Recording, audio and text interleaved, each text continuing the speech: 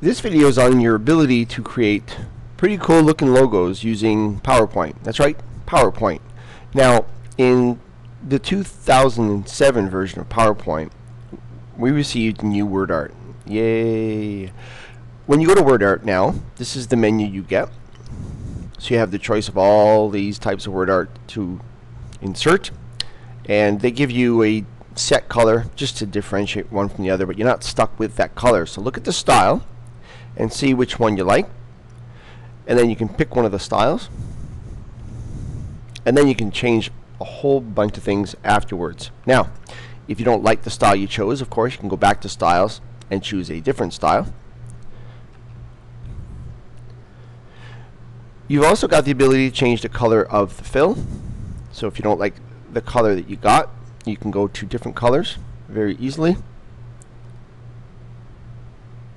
You still have the same type of style, this shiny look here. You can also change the outline color. So right away we've got a lot of choices, and if you hover over the colors, your background is adjusting. Now keep this in mind. Depending on the menu you call up, this may or may not be blocked. So if it does get blocked when you're trying to check out the menus, just move it. I find the bottom left to be safe most of the time. However, when we start using some of these tools, that might be in the way as well.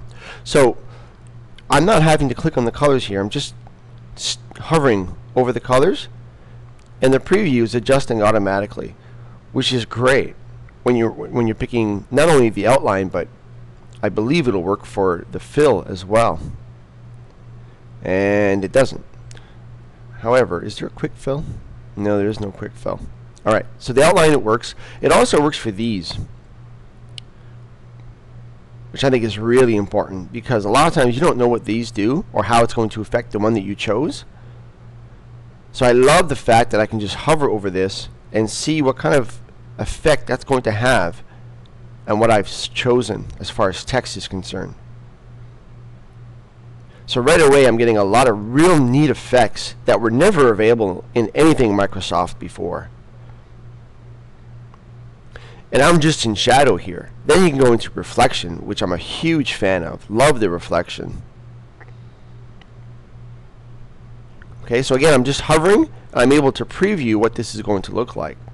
You've got glows, different colored glows. And again, I'm just hovering here and it's giving me the preview. I got more colors to glow. I've got bevels. Now this style already had a bevel in it, which is why it looks the way it does. But if you don't like the way it looks, you can change the type of bevel that you get. You've got rotating features. Now here's an example of this menu is now kind of in my way. So if you know it's going to be in your way, just move this for now. And I was here, and I was in rotation, I believe. And I realized it's still blocking me a little bit, but I'm still getting a bit of a preview in the background as to what this does. And then they got transform, so take your shape and change it. So right away, those are an awful lot of things that you can do to your word art to make it look a little bit better.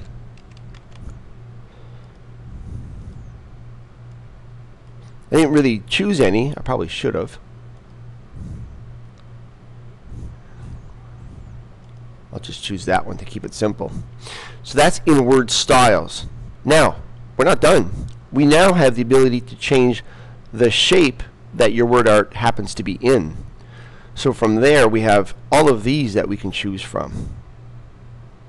And again, if you just hover your mouse over this, it'll give you a preview as to what that's going to look like. Now, understand these little styles that are in here have bevels and outlines built into them. However, if the selection here isn't enough, you can customize your own if you'd like. So you can click one or not click one, and then go into fill. And then I'm just hovering again, and I'm getting colors, gradients. I mean, you can spend an awful lot of time just And again, it's blocking me here. So if I want to see what this is going to look like, I would probably take Cougars now and I'd move it here. And then maybe I can come in here and see what is this going to do. So you've got those choices. That's just fill. Then you can change your outlines, the size, the weight, the color of your outline. You can also change the effects. Same type of effects that we had for the text before, but now it's for the buttons. And because I haven't actually chosen a style, it's changing just the background of this thing. And the one that I just had was pretty cool.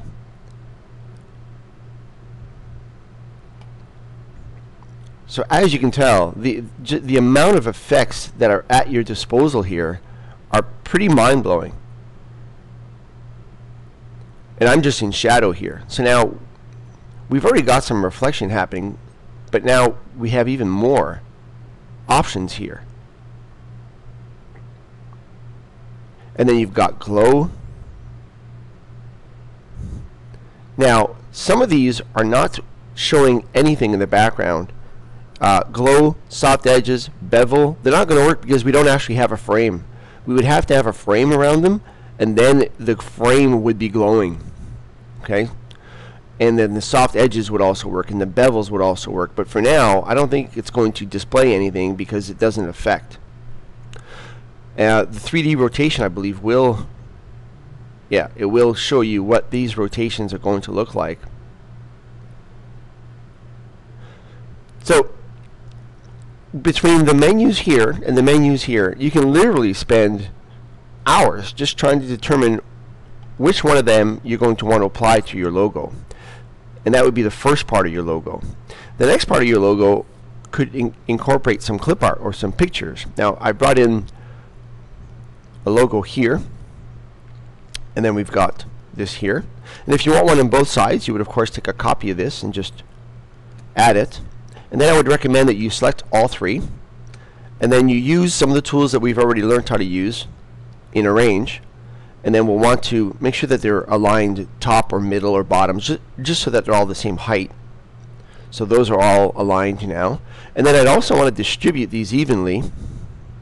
So that's align, distribute. So the amount of space between the three is the exact same. And then I'm going to want to group these. Now,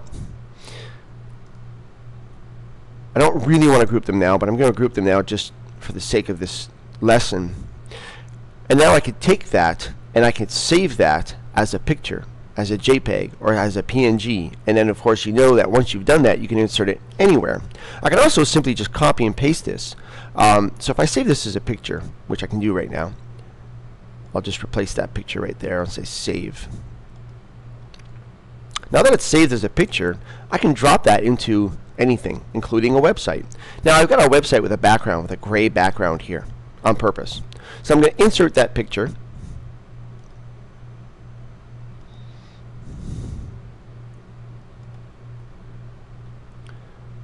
And there we go. Beautiful.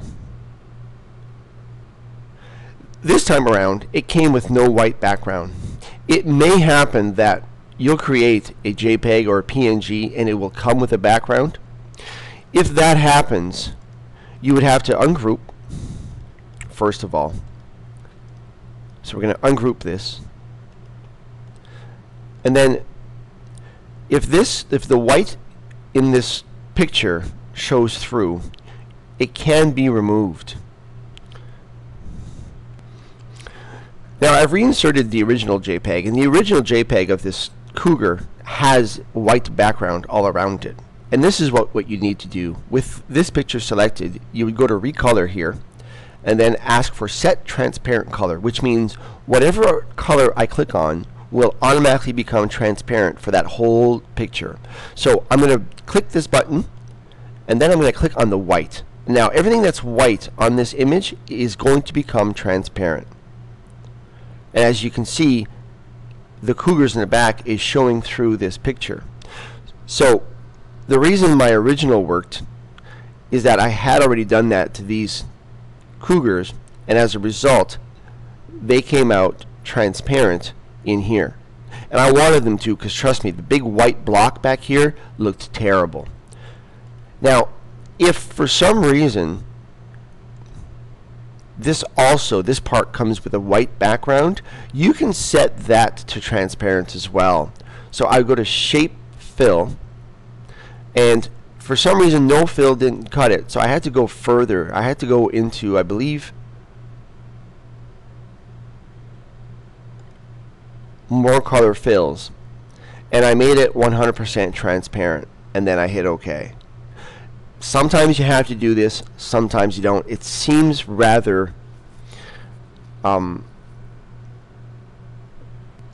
random as to when it decides to work the transparent come through or not. So if it does not come out transparent and you can't see through to the background, then change it. A couple of other things. You may have a situation where you want to repeat the picture.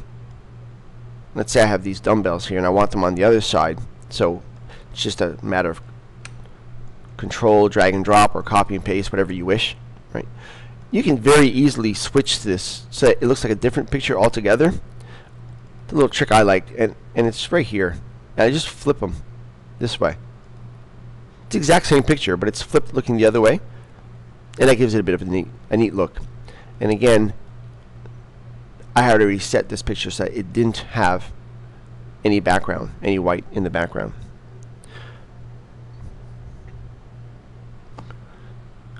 So spend some time in PowerPoint, experiment with the word art, group things, save them as a JPEG or a PNG, and practice inserting them. And anytime you'll need a logo or some kind of caption, you'll be set.